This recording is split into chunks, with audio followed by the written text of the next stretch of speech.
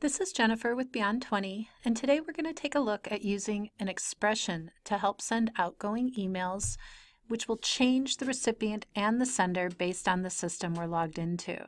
So that way, if we're logged into prod or we're logged into test, we can make the sender and the recipient look different based on that current system stored value. And that prevents us from spamming actual customers and users while we're working in the test system.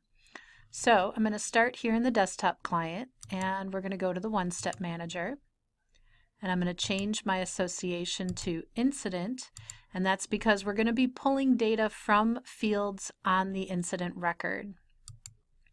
So I'm going to look at the out-of-the-box email one-step follow-up email, and this is the one step that is used if you click on a customer's email address under that requester section on the incident form. So I'm going to right-click and edit, and we're going to go to the email step, and we'll just take a quick look here at the template. You should be somewhat familiar with this. The customer's name is going to be automatically populated from the incident record, actually from the relationship from incident to customer. There's a hyperlink that's provided to allow the customer to go straight to that record in the portal, and we're going to pull some information from the record itself, such as the created date and time and the incident type and ID number.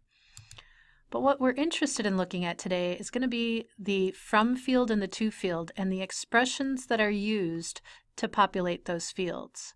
So first we want to look at the system state email in the from field, and we're going to right click and go to properties. And what you're going to see here is a case statement. And that first case we're looking at, it says if current system stored value equals production, then use the current system production email sender stored value.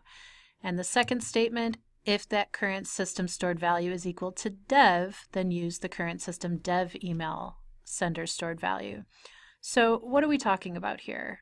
If we go to the ellipsis for the current system stored value, we're going to go into the stored value manager, and I'm going to right click on current system and show you what's going on. So here you have a description that tells you it's current system set to dev or production. This value determines the sender and recipient email accounts used during testing versus the production sender and recipient.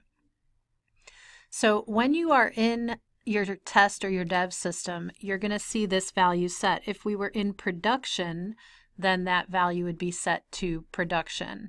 And then based on what's stored in this particular system, the behavior is going to change. So because we're in dev or test, we've got dev stored here.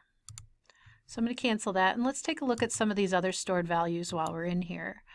We're going to look at the current system dev email sender. And this comes out of the box pre-populated with an email address here. It's just a clue to let you know what information should go in this field. But this is going to end up being whatever account your test system is going to use to send email.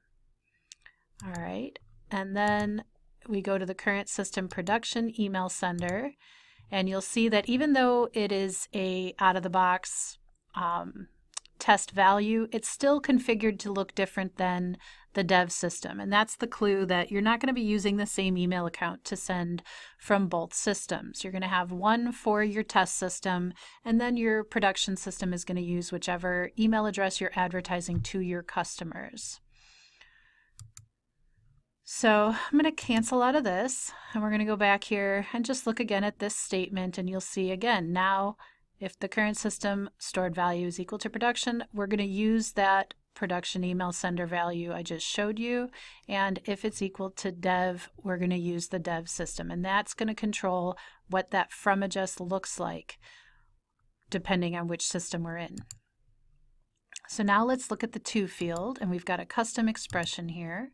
We'll right click and go to properties, and you're going to see the first case in this statement says if current system stored value is equal to dev, then use the current system dev email recipient stored value.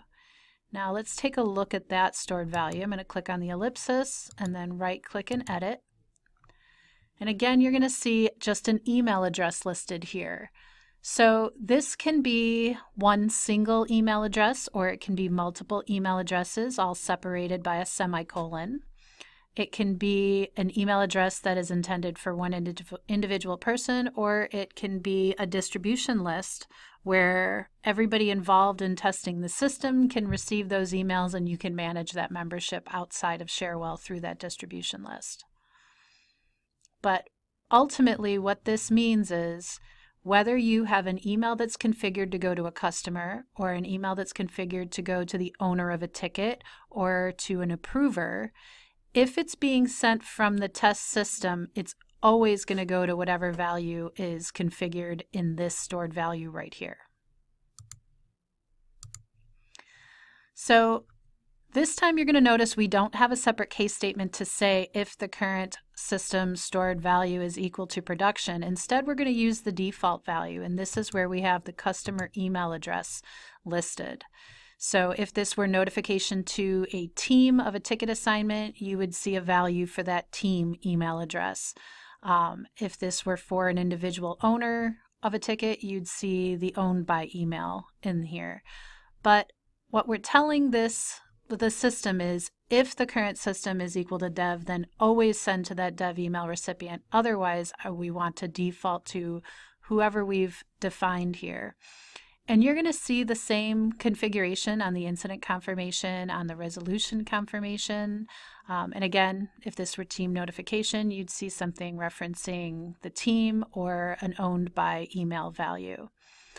But what this does is it allows you to configure this email in one system and then easily move it to another system without having to go back in and modify that to address or the from address. It allows the system to say, based on its current value, this is how I should populate the from field and the to field. And that's it today for using expressions to determine the to field and the from field on email one steps.